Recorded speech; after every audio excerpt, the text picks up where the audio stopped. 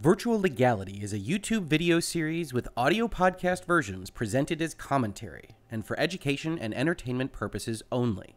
It does not constitute legal advice and does not create an attorney-client relationship.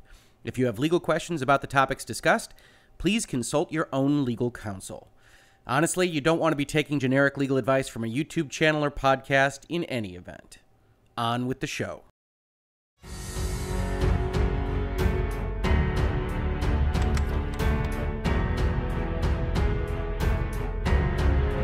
Apex Legends, why Respawn's weak apology does more harm than good.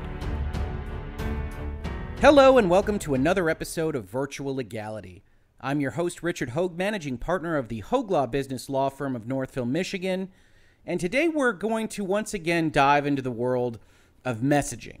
In particular, the tone of communications that a company can take and can choose to take when interacting with its customers.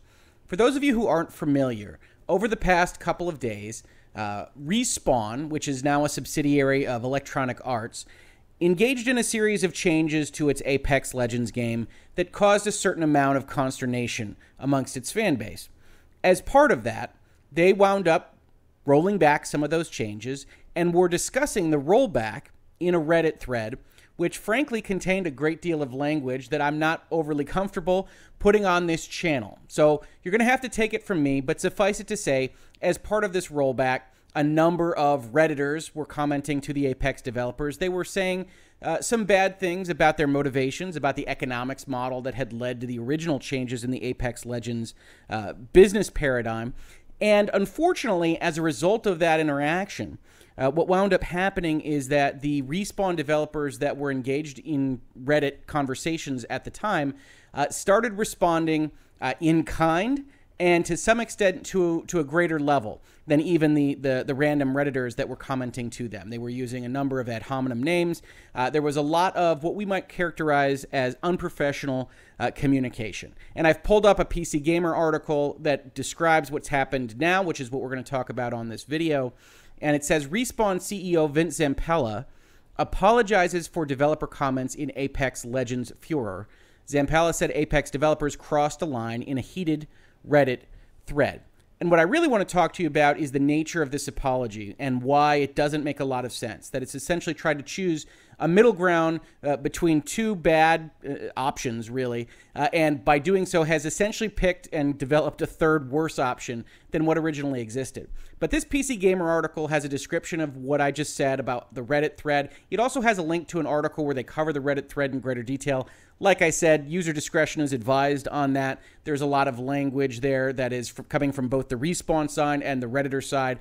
And again, it's all really fundamentally related to whether or not this business model made sense, which is one of the things that I want to point out here, because while it does advance to a kind of icky place in terms of the names that are called, they aren't actually ad hominems, they aren't death threats, they aren't the kind of toxicity that you really, really hate if you are on the internet or on social media for any length of time. These are poorly worded, perhaps slightly aggressive complaints about the actual economics and the product that Respawn put out there. And frankly, what wound up happening from the Respawn developers is that they got upset that they were being called money grubbing, that they were being called out for the business models that maybe they were advocating, or maybe they weren't. Maybe this was put on them by the publisher, or even just people that were above them at Respawn. And it's very common, it's very human reaction to get those kinds of complaints, to be on Reddit, and to respond very humanly. Unfortunately, it's not acceptable from a professional standpoint. And that's why you see what happened here, which is Vince Zampella's statement, which we're going to talk about. We're going to look at it line by line. It's a short statement. And like we've done on Virtual Legality in the past, we're going to look at the subtext and whether it makes sense, to put a statement like this out here, what damage it does, what good it does, because that's really the purpose. One of the things I'd like you to take away from this video or podcast, if nothing else at all, is that when you're making a communication, whether you're a developer talking to folks on Reddit, whether you're a Redditor talking to developers in that same space, or whether you're the head of the company that's apologizing for what your developers did, the one thing you have to come out with before you even make your statement is, what are my goals here? What am I trying to accomplish? The secondary characteristic of that is, who am I talking to? Because that's going to demand a certain different level of communication, whether you're talking to a colleague or a financier or a random person on Reddit. But the very first thing that you should establish if you are trying to make a communication in public at large is, what is the goal? What am I trying to accomplish? In Virtual Legality, we're trying to help everyone understand what's happening in video games and information technology and software by having a greater understanding of the business and law and communications and all of these various professional aspects that govern all these news stories that you see. That's the goal of a video like this. That's the goal of a podcast like this. So if you're Vince Zampella and you get told, hey, your developers went kind of crazy on Reddit the other day, and you say, oh my goodness, we're going to have to make a public statement about that. What is your goal? Presumably your goal is to mollify what might be an upset fan base that saw your developers essentially take an aggressive stance against your existing fans. And once you've decided that you're going to make an apology statement, your goal should be to make that apology effective, to show contrition, to show that you are acknowledging that something that was done over the weekend was wrong, and that you are taking an acknowledgement of that fact and you are apologizing for it. Let's see what actually happens in this statement. So he says, on Friday, we gave Apex fans an update on how we were changing the Iron Crown event. That was the monetization. That was the one that people were complaining about. And this was, as I said, in response to a Reddit thread in which they were actually rolling back some of the changes in response to some fan consternation. Some of the team that joined a discussion with our community on Reddit, and things got to a pretty bad place. Some of our folks crossed a line with their comments, and that's not how we want Respawn to be represented. So that's 3 lines. All good so far. He's basically describing what happened. His team joined a discussion on Reddit. And again, if you're a team member there, if you're representing Respawn, you're acknowledged as a Respawn developer, one of the things you should be trying to establish in that role is, what are my goals in having this communication? Presumably, back of your mind is you want to represent the company well. You want to encourage people to use and purchase things in the product because it's a free-to-play game. And you don't necessarily want to get dragged into any of this over negativity. And if you're making a statement, if you find yourself making a statement that winds up swearing or calling names at the people that are on Reddit that are otherwise engaging with you on the Apex Legends Reddit thread, you probably want to take a step back. You want to do what we would used to say when we were only using paper mail and things like that, is you want to maybe write that out, sure, if that makes you feel better, but then you put it in the drawer. Then you delete it from the Reddit. You don't comment on that because you're not forwarding any of your goals by having that comment out there. You aren't improving the chance of somebody buying the product. You aren't improving the relative understanding of Respawn and goodwill towards Respawn. You are only trying to essentially satiate your own desire to get back at this guy that either impinged on your name, called you a name, said bad things about your business model, your bosses, whoever it might be. And you have to think about what your goal is if you're going to make that communication. But so far, so good from Vince. He then says the first real and maybe only apology in this statement. I apologize to any of our fans that were offended. Now, that's all well and good, but you notice the structure of the sentence is not perfect. On the one hand, it's not exactly this, but it evokes the kind of concept of the fake apology, which is, if you're familiar with this, if you've ever been forced by your parents to make an apology to a sibling, you're familiar with, well, I'm sorry you got so mad. I'm sorry you were offended. And that's not actually what this says. This doesn't say I apologize that you were offended. It says I apologize to our fans that were offended. So it's not quite the same messaging, but it tends to evoke the same kind of response. I read this the first time. I actually had to read it twice because I thought he was really going for a full fake apology for a second there, which was just, hey, if this ruffled your feathers, I'm sorry your feathers got ruffled. To some extent, it does the same amount of work. And so you start to already get the feeling that they're in a defensive posture. This is then increased by the next sentence. I will always stand behind the team here at Respawn and support them on speaking out against some of the toxic and nasty comments being directed at them, including everything from death threats to comments aimed at their family and loved ones. This we might describe as hiding the ball or sleight of hand.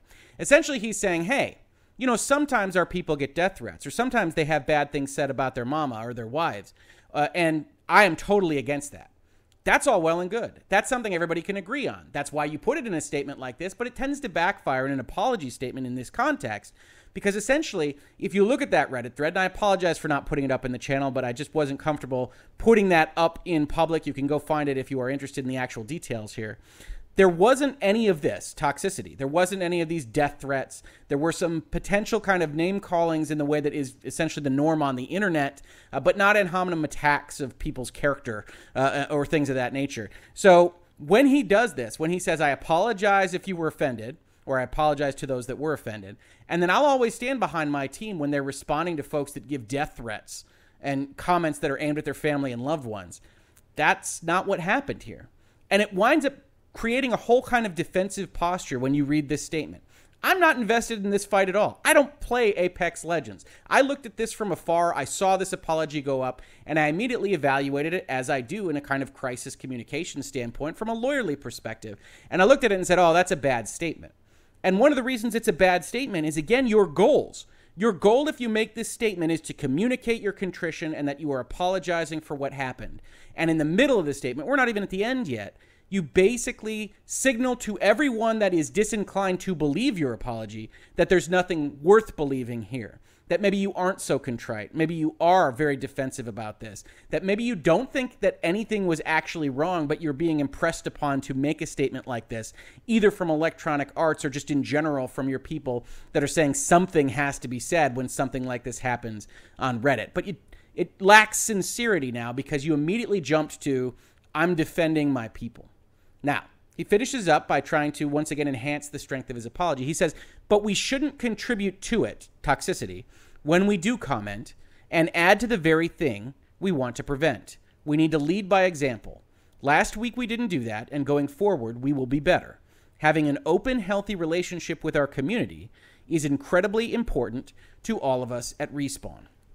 In other words, okay, if you didn't quite believe that, if you don't think we're quite contrite and maybe the apology is a little weak, at bare minimum, what we want to establish here is our mission statement, which is we shouldn't be adding to the relative level of toxicity in the world, regardless of everything else that I've said. And so we are going to try to do better about that. But again, that's a mission statement. That's not really an apology directed at those that might otherwise have been offended by the way the developers treated them. And maybe that's justified. Maybe you're sitting here and saying, Rick, yeah, okay, I looked at that Reddit thread, I looked at those PC Gamer articles or anywhere else that this was reported on, and some of those Reddit people were being very aggressive in their stance on whether or not they were being over-monetized, how they felt about Apex Legends and Respawn and Electronic Arts, and it's perfectly normal for somebody to want to respond to that. And I say, yeah, I understand that side of the equation. But then we have to look at this statement from the other side of the equation, which is, okay, if you have decided to apologize, you should make sure that you're apologizing.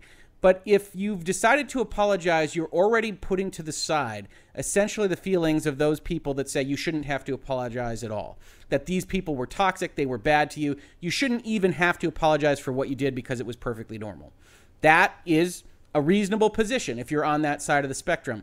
But if you are on that side, then this does no work for you either. This essentially looks like an apology. So if it looks like an apology, you look at that and you say, hey, Respawn lost their higher ground on this because they wanted to apologize to the people that were offended.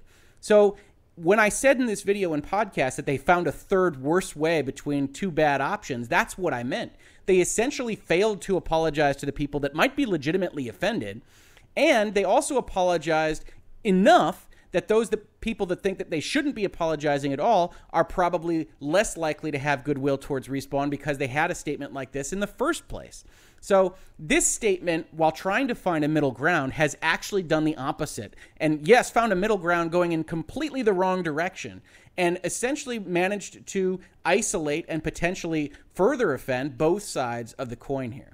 And this is coming from someone who's regularly on social media, interacting in the video game space, on these forums, on the internet in general. And I understand why you would be on either side of this equation. You can't have professional companies acting this way. You can't have folks on Reddit just attacking people for relatively little reason when we're talking about a free-to-play game.